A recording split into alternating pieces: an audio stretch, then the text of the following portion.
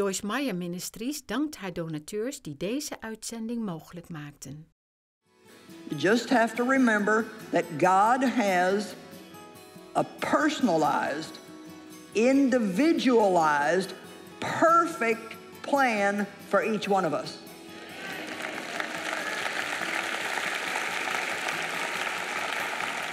And we might as well just quit looking at other people trying to figure out why we don't have what they have.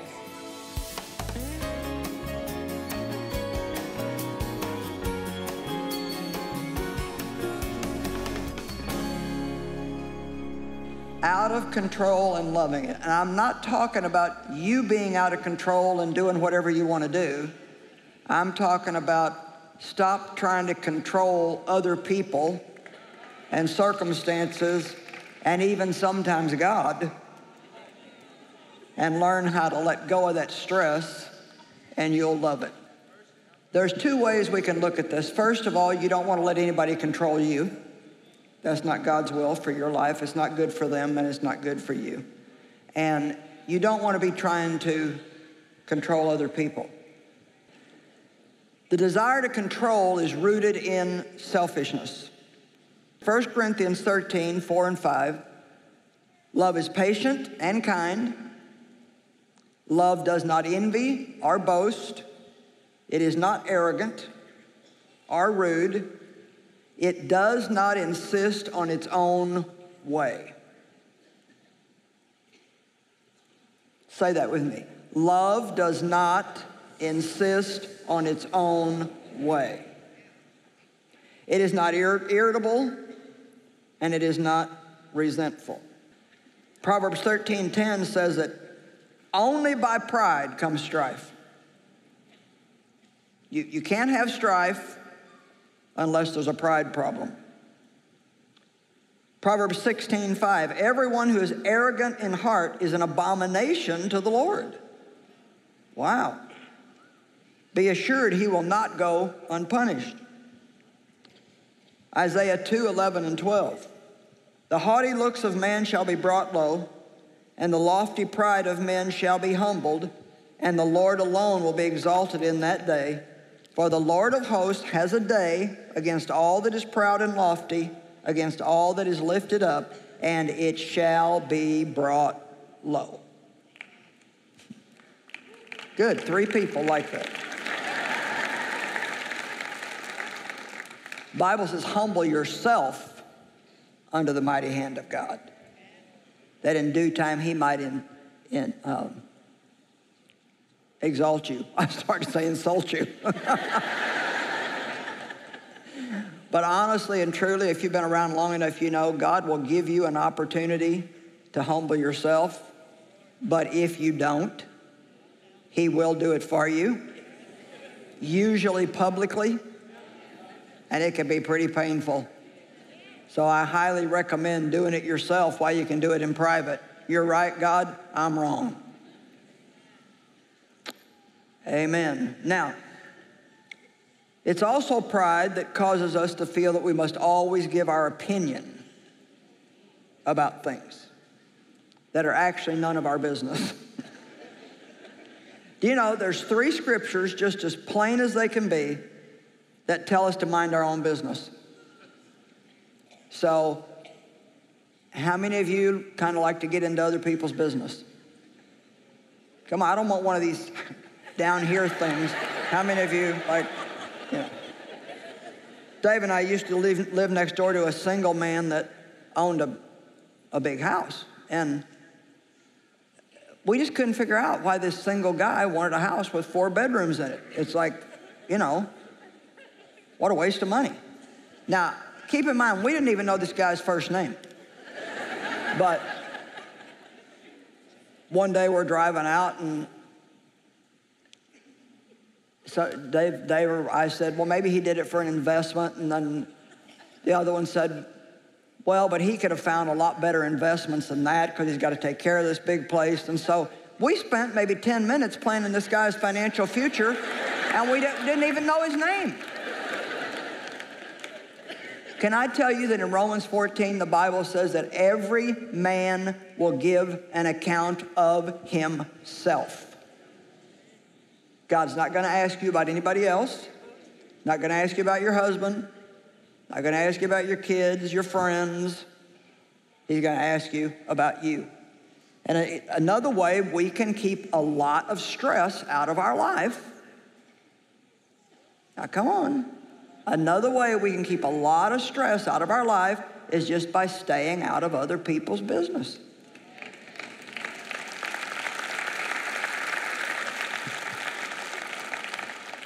You don't even need to have an opinion where you don't have any responsibility. Not even an opinion. Well, I think. Well, nobody cares what you think. And nobody wants to know what you think. The only time we really should give an opinion is if it's asked for. And then we need to do it carefully. 2 Thessalonians 3:11, for we hear that some among you walk in idleness, not busy at work, but being busybodies. 1 Thessalonians 4:11, and to aspire to live quietly and to mind your own affairs and to work with your own hands. And 1 Peter 4:15, but let none of you suffer as a murderer or a thief or an evildoer or as a meddler. You know what I think is interesting about that? A meddler is in a list with murderer, thief, and evildoer. I just noticed it today. I thought, wow, those are heavy hitters. You know, most of us wouldn't think that being a little nosy was a problem. But, I mean, it's right up there with a bunch of serious stuff. Sometimes I have to say to myself, Joyce, it's none of your business, it's none of your business, it's none of your business. Come on. Anybody besides me ever have a problem with this? Now, this doesn't mean we never correct a person who's in sin or try to help them in any way. But there's a difference in genuinely trying to help somebody and trying to get into their business when you don't need to. Great example in John 21, beginning in verse 18. This is Jesus talking to Peter. Truly, truly, I say to you, when you were young, you used to dress yourself and walk wherever you wanted to go. But when you are old, you will stretch out your hands and another will dress you and carry you where you do not want to go. So he's given Peter the heads up that things are going to be a little more difficult for him in life now than they have been. And I don't think that he was talking about young in years. I think he was talking about when you were younger in the Lord. And you know, when you're younger in the Lord, to be honest, you do pretty much just do what you want to do and pray for God to bless it. And a lot of times he does for a period of time because he's establishing a father-child loving relationship with you. But just like when our own children grow up, we don't want to have to keep taking care of them all the time. We want a transition to come at some point where they say, Mom, Dad, what can I do for you? And so Jesus is saying, when you were young, you pretty much did what you wanted to, but things are going to change now, and I'm going to lead you into some things that may not be the most fun for you, but it's what I need. And in verse 19, it says, this he said to show by what kind of death he was going to glorify God. You know, Peter was crucified upside down on a cross. And then after saying that, he just said to him, follow me. Now, Peter just needed at that point to say, yes, Lord. But Peter turned and saw the disciple whom Jesus loved. That happened to be John. John wrote the book of John, and he referred to himself over and over as, I am the disciple whom Jesus loved. Now, I know Peter's personality well enough to know that just got all over him. Like, yeah, you're the disciple whom Jesus loves. I mean, you know, these were people just like we are. I mean, it's even a little bit aggravating to me to hear John say that. So I can imagine how Peter felt about it. And I mean, these guys had problems just like we would have problems if we were in a group. They were jealous of each other. They competed with each other.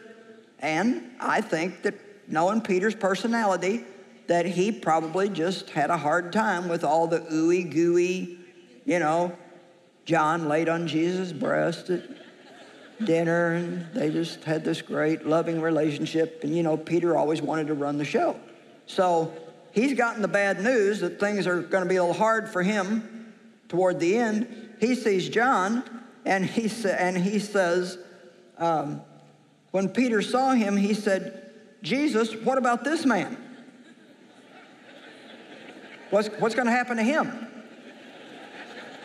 Well, we're not really good at it if we're having a hard time and everybody else is having a good old time. At least if we're going to be miserable, we'd like some of our friends to be miserable with us.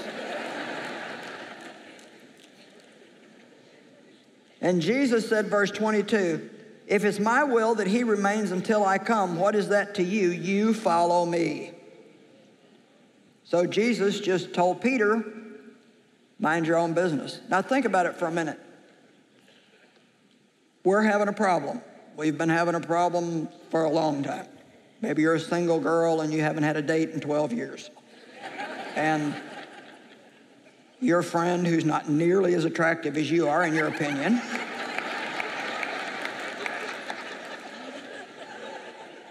she just can't beat the guys off with a stick. They're just after her all the time.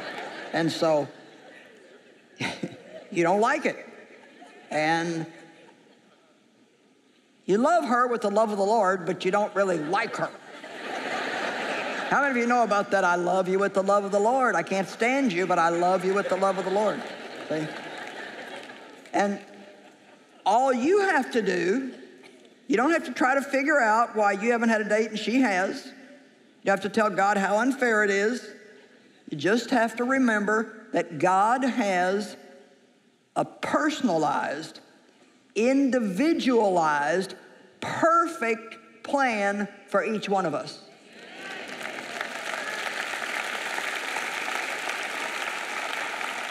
And we might as well just quit looking at other people trying to figure out why we don't have what they have. Pastors can get into the same thing. Get jealous of another pastor because he's got a bigger church, and you've got this and you've got that. Yeah. Anybody that's successful is always going to have a certain amount of people that aren't going to like him. And you know why? Jealousy. Just plain jealousy. So I'm just going to say it the sweetest, kindest, nicest way that I know how to. Mind your own business.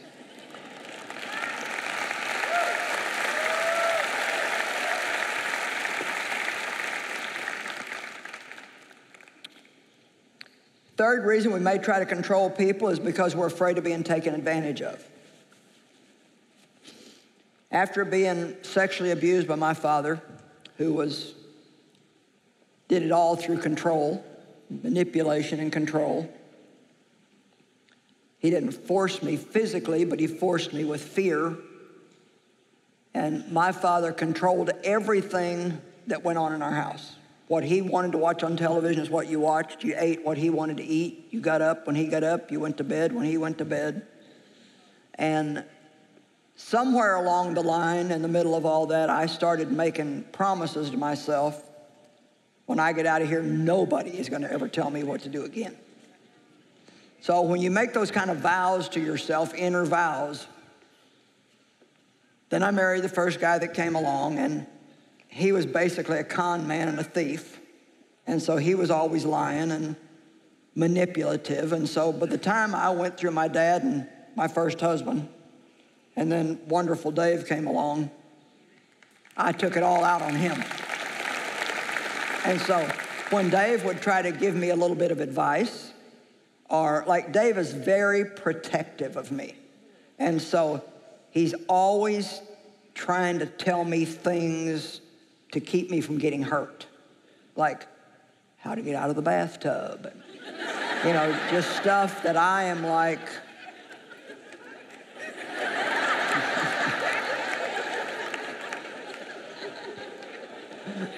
but see, I would take it like, why do you always have to try to tell me what to do? But he was trying to love me, but because I had this stuff inside me from the past, I couldn't take it that way. I always took it like he was trying to control me, and that really wasn't what he was trying to do at all.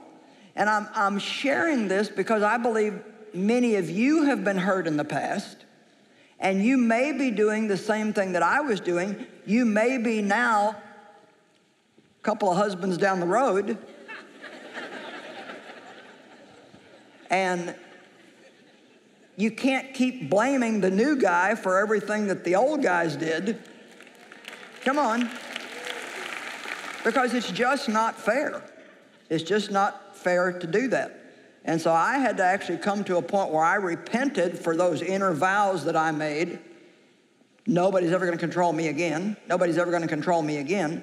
And I had to come full circle back to realizing that God establishes order everywhere you go.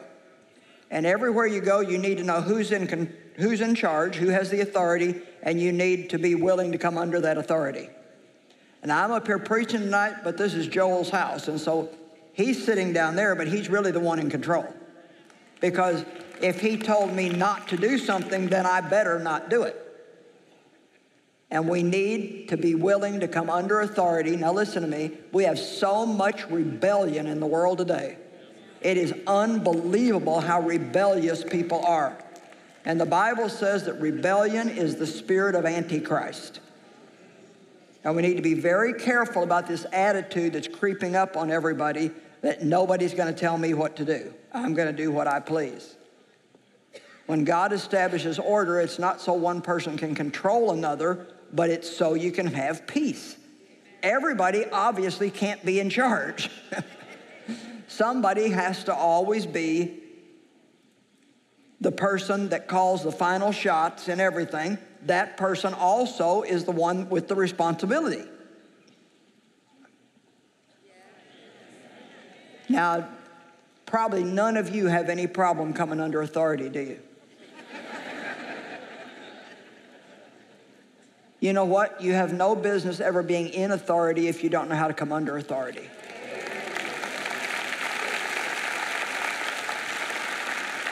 I worked for a man for a long time that was not very easy to work with, and he wasn't very fair in a lot of ways. And God used that situation to teach me how to be submissive with a decent attitude, even with somebody that I really didn't agree with. But I learned so much out of that experience.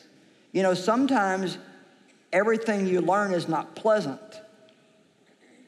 Like, from being mistreated, I learned not to mistreat people because I knew how it felt from having it done to me. If you have a leadership personality, see yourself as a leader, not a boss. Because if you say I'm the boss, then you're going to be bossy.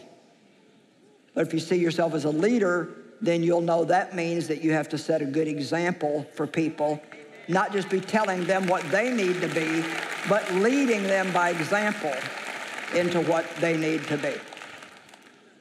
So we may try to control because we're afraid of being taken advantage of. Or the fourth thing is, we may try to control people just because we've got a strong temperament. And our temperament, the temperament that God gives us, does play into things. I was listening to I've been listening to a man named Martin Lloyd-Jones, who they say was probably the best Bible teacher of this century, and he's just really a very good Bible teacher. And he, interestingly enough, from that era, you wouldn't think that you'd hear people talk about this, but he talks a lot about how our temperament plays into the way that we handle things. And he said, like, some people are just never going to be as cheery as some other people. You know, some people they just have a deeper, more melancholy personality, and they would be more inclined toward getting depressed. You know, where other people, they just like can bubble through life every single day everything's a big joke to them. You know, Dave gets up in the morning and he gets up singing, and I just don't even want to talk to or see a human until I have my coffee. Amen? It's like the only person that I can stand to talk to that time of the morning is Jesus. But if you give me about an hour, I'll be okay. So if you have a strong personality, you have to be careful that you're balanced with it, that you're not trying to tell everybody in the world what to do. Know when you're in control and when you need to come under control. Amen? Now, there is only one thing in your life that God has told you to control, and that is yourself. So instead of trying to control everybody else, we need to use more self-control. 2 Timothy 1:7, God has not given us a spirit of fear, but of power and love and self-control. So don't ever say again, I just don't have any self-control. You may not be using it, but you have it. And the more you use it, the easier it will be to use it. Paul said, every athlete exercises self-control in all things. And they do. A good athlete, I mean, they observe a bedtime, they exercise, they eat certain ways, and he says they do it to win a wreath that is perishable.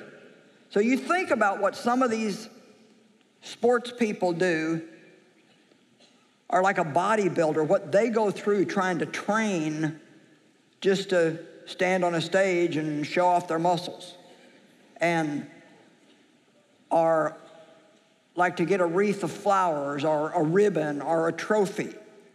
They do all that just for that. But he says, we're doing it for a reward that is imperishable. So if they're willing to discipline themselves to that degree just to win something that's already in the process of rotting when they take it home, how much more should we be willing to control ourselves in order to have what God has promised us, which is eternal life with Him?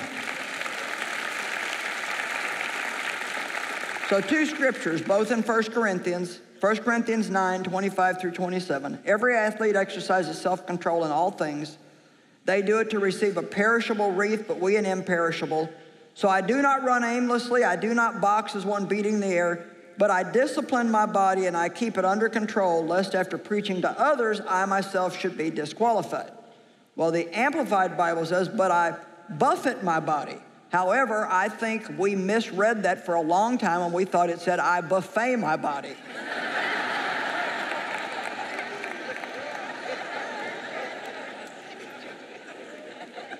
Right here, Paul says, I buffet my body.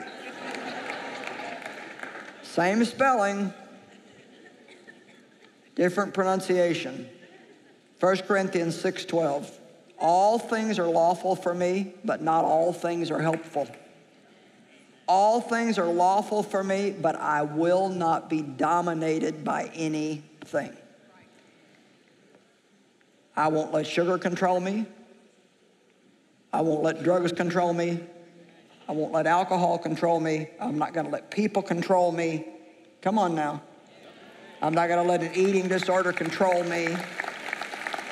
We don't realize sometimes how powerful we are with God on our side. I can do all things through Christ who gives me the strength that I need.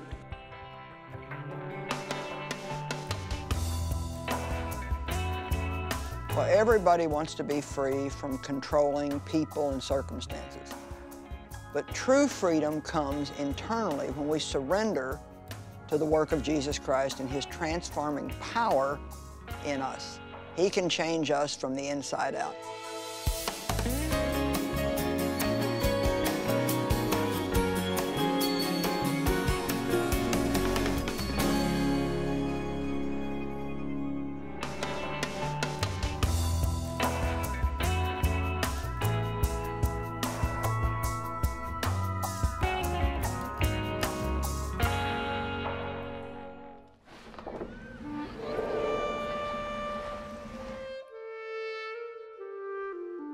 this community likes boys, so they want their boys to go to school first. The girls, they don't have any value when it comes to education for them. So if they can get some money for her and not have the burden of having to care for her, it helps the family. The flags that you see on the homes over my shoulder represent a long-standing tradition that is very difficult on girls. As soon as a very young girl reaches puberty and she's of childbearing years, you'll see these flags above their houses representing the fact that a young girl is available to a man, essentially on the market, up for sale. And at that point, her life changes dramatically. So what they do is they take them out of school and they'll actually go through different activities, teaching them how to cook, how to be a wife in the home. But part of it is also how to please a man. And that's through, normal things in the house, but also sexually. So they teach them different things about sexuality and so on. So we are doing anything that we can to help people understand the value of girls. That's the key.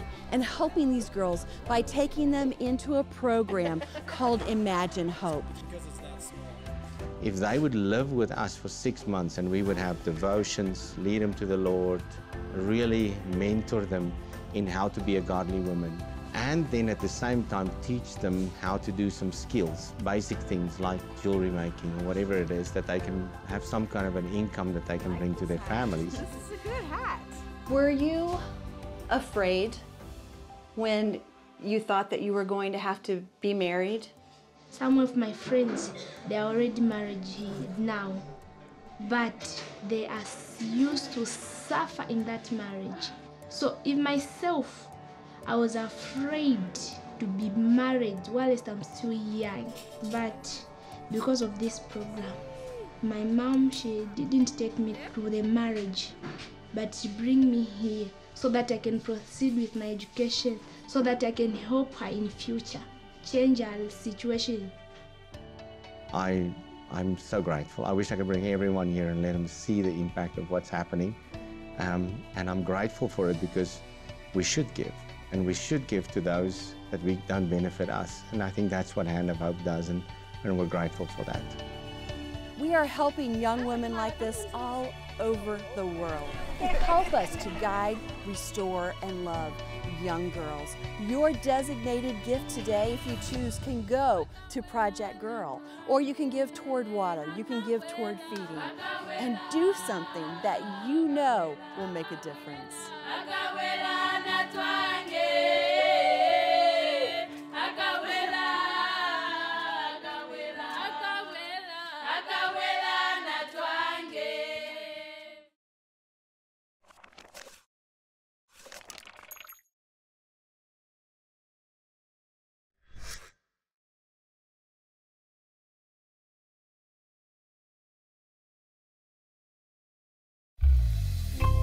Vragen? Bel ons op. Wij zijn er voor je. Telefoonnummer 026 20 22 100.